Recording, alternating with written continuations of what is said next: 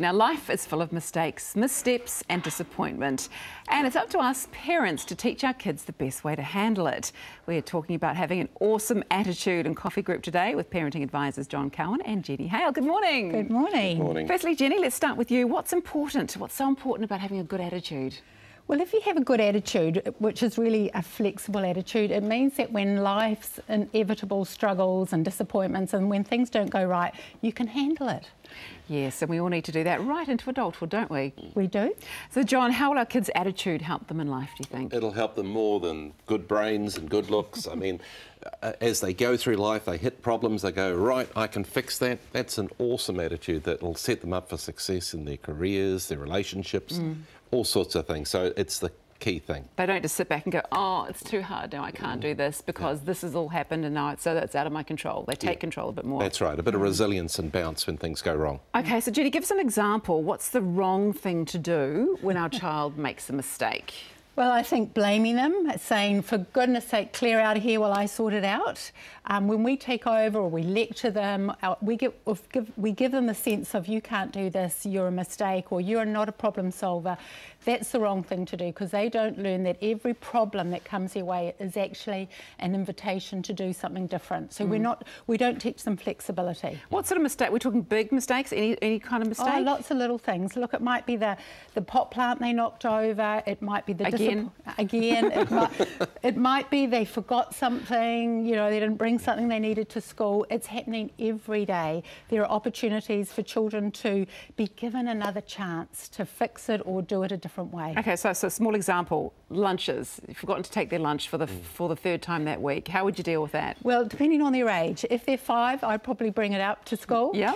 If they're 15, I think, sorry, you might just need to go hungry today. And the feedback you get is that mum or dad aren't always going to be there to pick up the pieces, and that you're going to learn from this. We're not going to rescue you. So we don't just step in all the time, which as parents we are tended to do when we're very good at a bit rushed. Give them ownership of their problems. OK, so how do we model having an awesome attitude then, John? Oh, one of the things is the things they hear us saying about ourselves when we stuff up and make mistakes, and a relationship with our special other, the way that we cut a bit of slack to each other when we make mistakes. So the ability to forgive ourselves, to regroup and get on with it, and not beating ourselves up in front of them, that's a key example. But we should own that mistake, shouldn't we, if we Absolutely, make them? yeah. Not looking for an excuse, someone to blame, telling a lie, but own it and fix it. Jenny, what about you? Yeah, I think our model is enormous. So they're going to, what children are going to look at, how do my mum or dad or special person, how do they fix a problem? What do they do when things go wrong?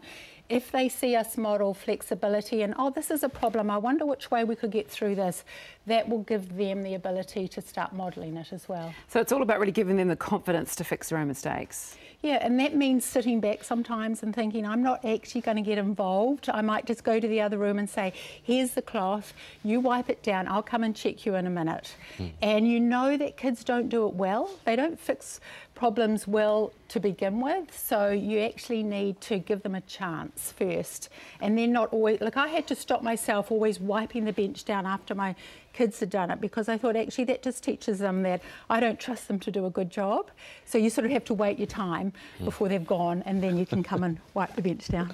So have them doing something, because it's exactly what we get in our house too. They wipe the bench after dinner, and it's like there's nothing wiped off that bench, or it just gets all wiped onto the floor. So don't hurry around after them. Yeah, if the thing's worth doing, it's worth doing badly at the start. Don't demoralise them. Well, sometimes I think though that children can think if they do a job, this is what I think might have caught on to, if they do a job badly enough, that they'll get out of doing that job. Yeah, we won't be asked again because Mum won't like the way we do it. Yes. Yeah. So that's quite great clever. research they're doing. It is quite research, isn't it? So what could every parent do then to give our children a bit of a better attitude? What's the steps that we need to make, John? When they make a mistake, go, oh dear, you've got a mistake here, or you've made a mess, and you give them ownership of it, but then you let them know that you believe they can fix it. You're a clever kid, here's a sponge, here's a mop, I'll come back and check how you're doing.